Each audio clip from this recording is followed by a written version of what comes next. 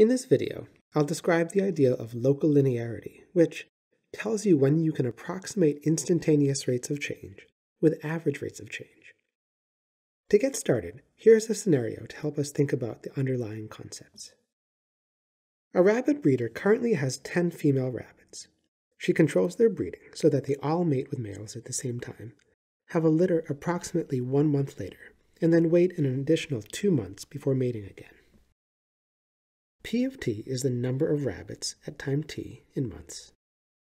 The size of the population P of t can be modeled by the formula R of t equals 10 times 2 to the t, where t is measured in months.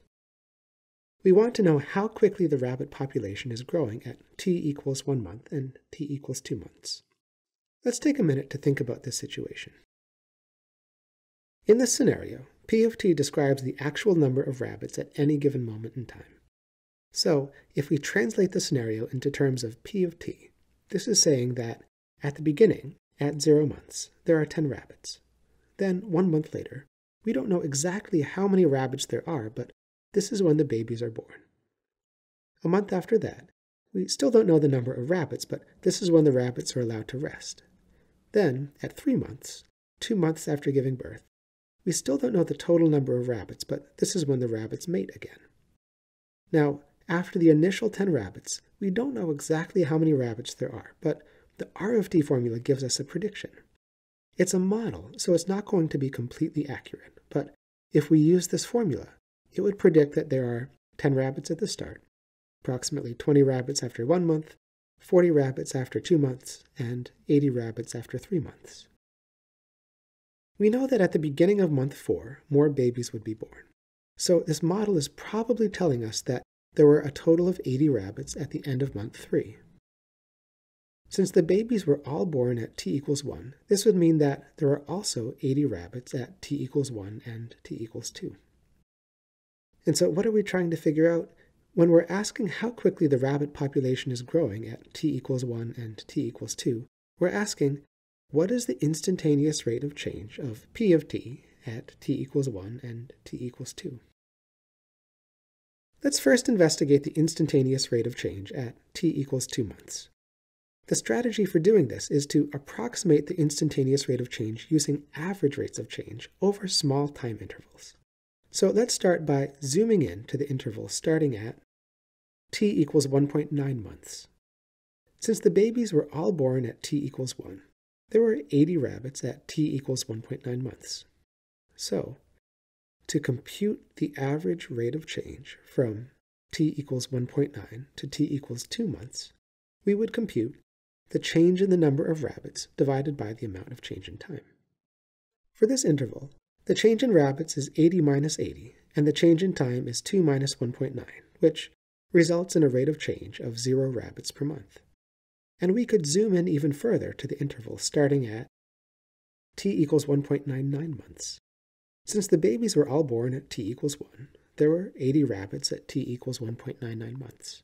So, to compute the average rate of change from t equals 1.99 to t equals 2 months, we would compute the change in the number of rabbits divided by the amount of change in time. For this interval, the change in rabbits is 80 minus 80, and the change in time is 2 minus 1.99, which results in a rate of change of 0 rabbits per month. Now, we have 2 approximations of the instantaneous rate of change, and they're both the same, a rate of 0 rabbits per month. This suggests that the instantaneous rate of change at t equals 2 months is also equal to 0 rabbits per month. And this would make sense. Since the rabbits only have babies at t equals 1 month, the size of the population isn't changing at t equals 2 months. Now, what about at t equals 1 month? Let's zoom into the interval starting at t equals 0.9 months. At this moment in time, the babies haven't yet been born, so there are just 10 rabbits. To approximate the instantaneous rate of change at t equals 1 month, we'll compute the average rate of change from t equals 0.9 to t equals 1 month. As before, this is delta p divided by delta t, which is 80 rabbits minus 10 rabbits divided by 1 month minus 0.9 months, which gives us a rate of 700 rabbits per month. We can get a more accurate approximation by zooming in further to the interval starting at t equals 0.99 months. At this moment in time, there are still just 10 rabbits. To approximate the instantaneous rate of change at t equals 1 month, we'll compute the average rate of change from t equals 0.99 to t equals 1 month. As before, this is delta p divided by delta t, which is 80 rabbits minus 10 rabbits divided by 1 month minus 0.99 months, which gives us a rate of 7,000 rabbits per month. Unlike when we were looking at t equals 2 months, these two average rates of change have drastically different values, and they don't appear to be getting closer to a particular number. This suggests that we can't approximate the instantaneous rate of change when t equals 1 month. Why is this happening? At t equals 2 months, when we computed average rates of change over successively smaller intervals of time, the values of delta p were always proportional to delta t. In this case, they were 0 times as large as delta t. Thus, there were sufficiently small values of delta t where the average rate of change was indistinguishable from a constant rate of change.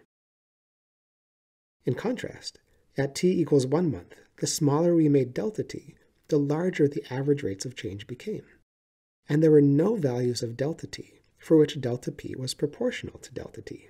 Thus, the average rates of change were never close to a constant rate of change. We can get a better idea of what is happening if we look at a graphical representation. We know that from t equals 0 to t equals just less than a month, there are 10 rabbits.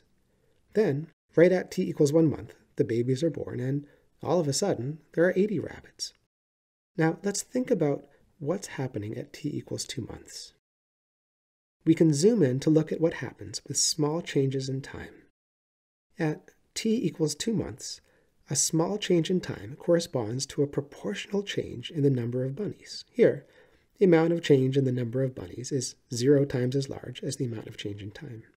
And graphically, this means that if we zoom in enough, at t equals 2 months, the graph of p of t is indistinguishable from a line.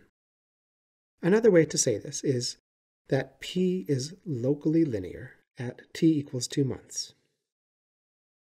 Let's zoom back out and take a look at what's happening at t equals 1 month. Now, if we tried to look at a small change in t, if p had a constant rate of change with respect to t over this interval, then that constant rate would be represented by the slope of this line. And if we used a smaller amount of change in time, if p had a constant rate of change over the interval, then that constant rate would be represented by the slope of this line. And we can see that no matter how small we make delta t, the graph of p of t, which is shown in blue, is not similar to either the green line or the yellow line. This jump in the values of p at t equals 1 month means that p is not locally linear at t equals 1 month. And this explains why we were able to approximate the instantaneous rate of change using average rates of change at t equals 2 months, but not at t equals 1 month. Because p is locally linear at t equals 2 months, but not at t equals 1 month. To summarize what we've seen, we have been thinking about the question, when can you approximate the instantaneous rate of change using average rates of change over small time intervals? You can do this when the function is locally linear at the particular value of t. Here, I'll call that value t0. In the examples, we used values of 2 and 1 for t0. And what does it mean to be locally linear at t0?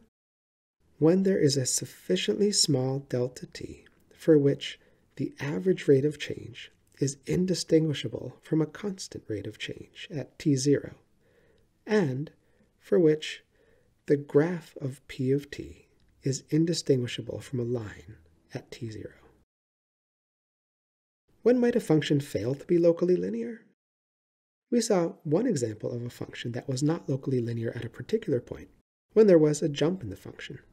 This could also happen when a function has a cusp, or if the function has a vertical tangent. And this is what it means for a function to be locally linear at a point.